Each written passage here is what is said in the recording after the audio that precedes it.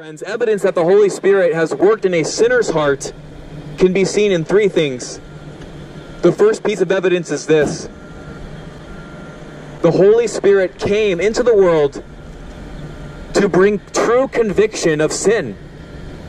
What this means is evidence that the Holy Spirit truly resides in someone is He first shows them what sin is.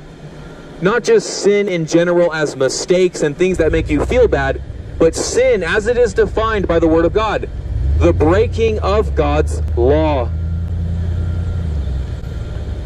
The Holy Spirit will show you that you are a sinner who has no self-righteousness or ability to save yourself. The second piece of evidence that the Holy Spirit has worked in a sinner's heart, which I think is the greatest piece of evidence of all, is that that person who sees their sins will go nowhere else to be saved except Jesus Himself.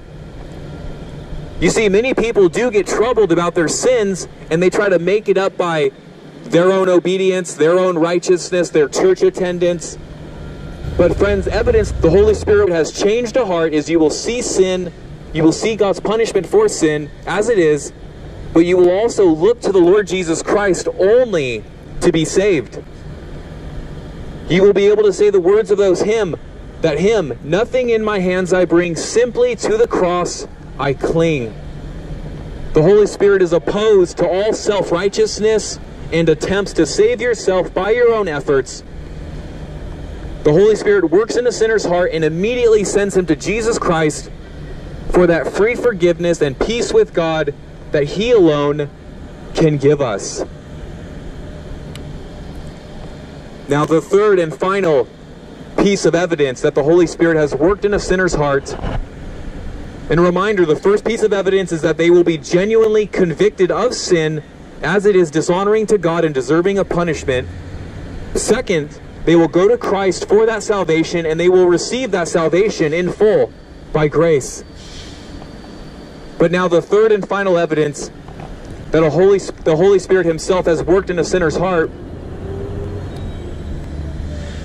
is this: that you, as a person saved by Jesus now, will have a true desire to honor Him and to keep His commandments.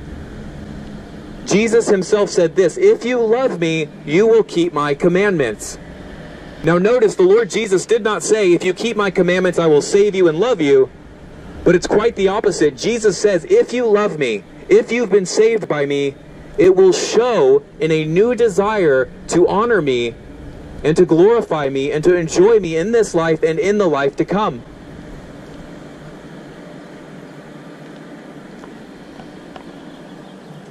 And so think of the logical order that I laid that out in. We cannot honor God in keeping His commandments unless we first love the Lord Jesus.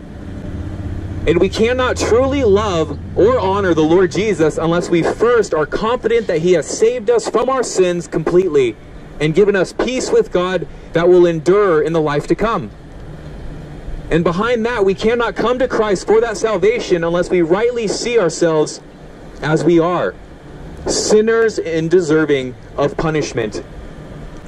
Let us never forget that God is righteous, just, and worthy, and the appropriate punishment that He has determined for all sin is eternity in hell, because He is righteous, just, and worthy, and will by no means clear the guilty.